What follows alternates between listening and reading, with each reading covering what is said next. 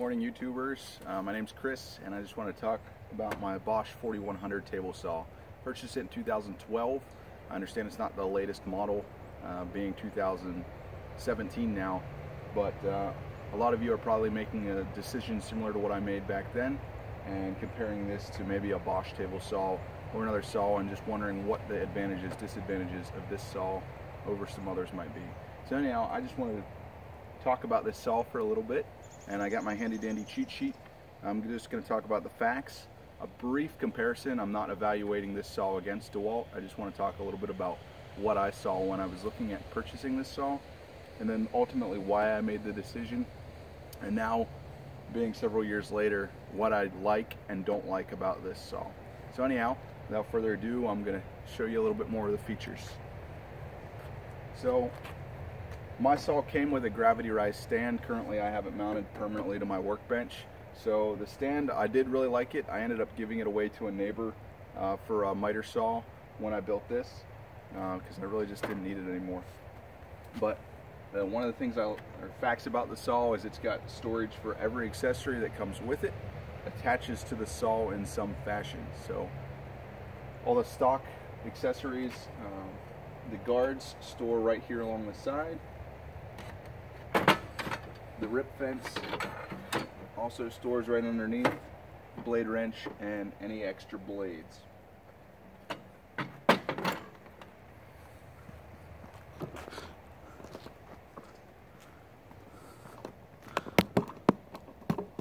Over here on this side is where the miter gauge stores.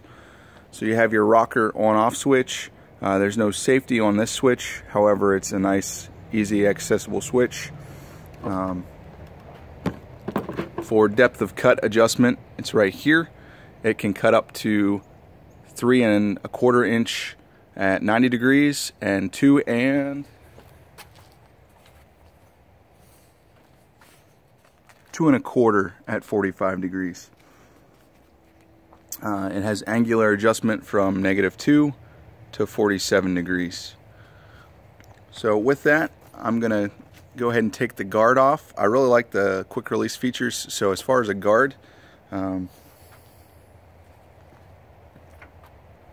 it locks in the up position. So if you're running something through, you can still see your blade, which is one of the reasons why people will take a guard off. And when it locks up like that, it's easy to get out of the way in case you need to see something for setup and you're not fighting a blade or a guard that's just falling down on your workpiece.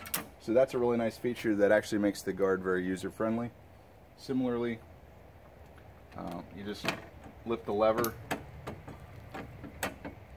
and the whole thing pops right off. Anti-kickback pawls, same thing, you push a button and it pops right off. Riving knife stays on, but if you need to make a cut that's not a through cut, or you just need to get it out of the way for an adjustment, it's very easily stowed also.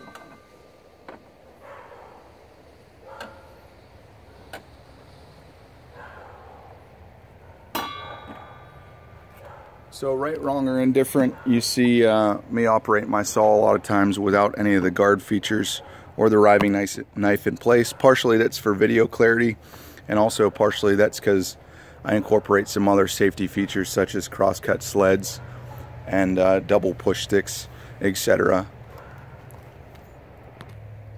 So continuing on, the accessories that this table saw came with, we've already talked about the gravity rise stand, the rip fence, a miter gauge, which is decent quality, and it comes with a guard, anti-kickback paws, and a riving knife. The tabletop is 29 inches wide by 21.5 inches deep. There are table extension bars for both the width and outfeed available for this saw. It has a 15 amp soft start motor, which is good whenever you're limited to breaker capacity of maybe 15 or 20 amps, depending on how your garage or shop is wired, and you may be running a shop vac and a table saw at the same time. The fence is a smooth glide fence. It has an arbor lock lever for when you're changing your blades. You don't have to put a board in there and wedge it in between the blade. We've already talked about the depth of cut, which is 3 1/8 inches at 90 and 2 1/4 inches at 45 degrees. And also this arbor can hold a dado stack up to about 5/8 of an inch. So now I just want to show you how easy it is to interact with the accessories, putting them on and off and storing them. So the fence, which I typically either have on or have off, depending on cross cutting or ripping, comes out, locks on just like that. Feeder paws, or anti-kickback paws rather, store upside down right here.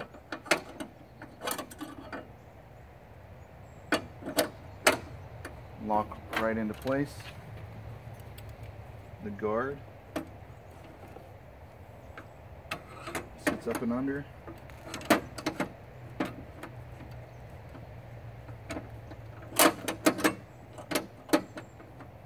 And locks into place. And then you have blade storage.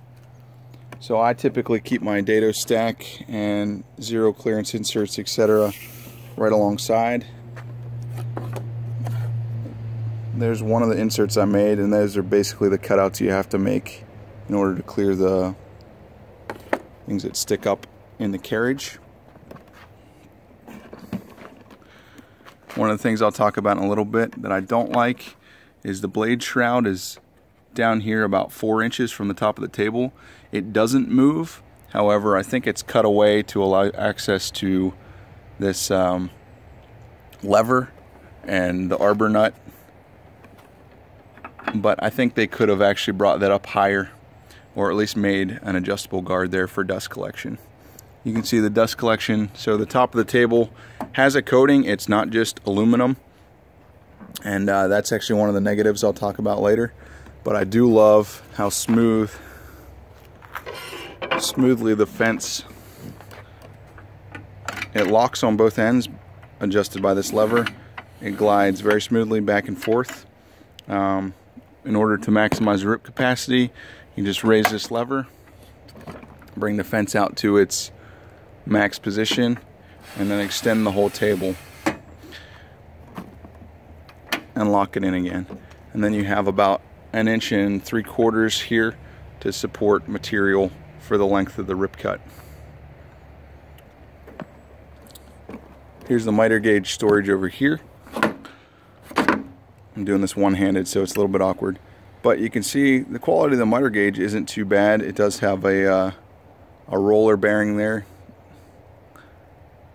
and it has a T-track type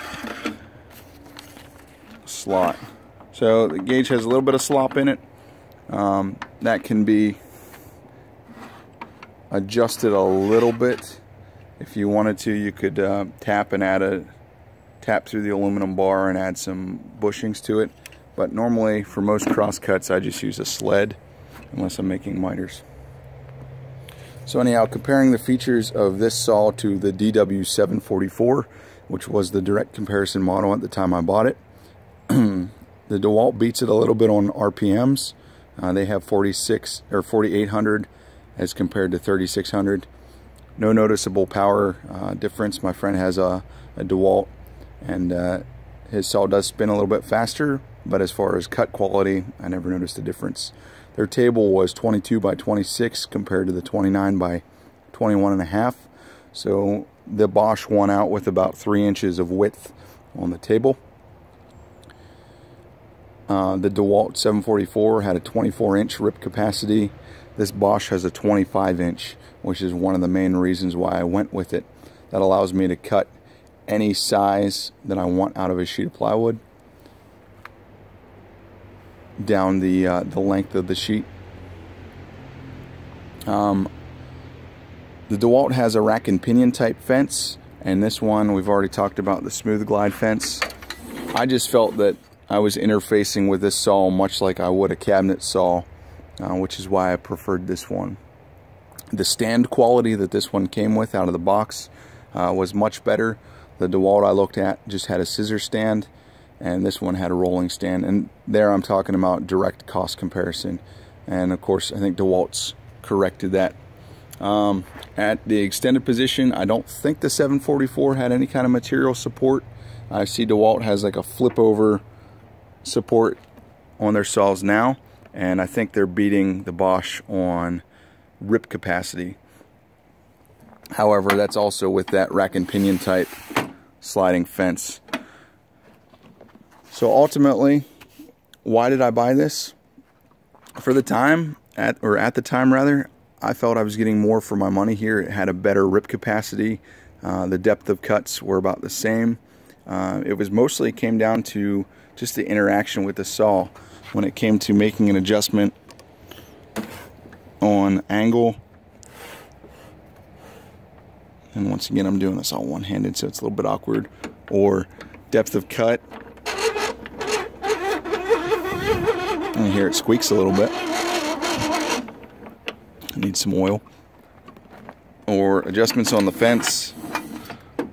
This saw just felt like it was a lot more rugged, and I felt like I was dealing with a cabinet saw. The other thing that I liked is the storage of accessories was very intuitive. I'm probably just like any other person. I'm pretty lazy, and if something doesn't work, I either come up with my own solution or it ends up sitting somewhere off to the side on a workbench top, and I need all the space I can get in my shop.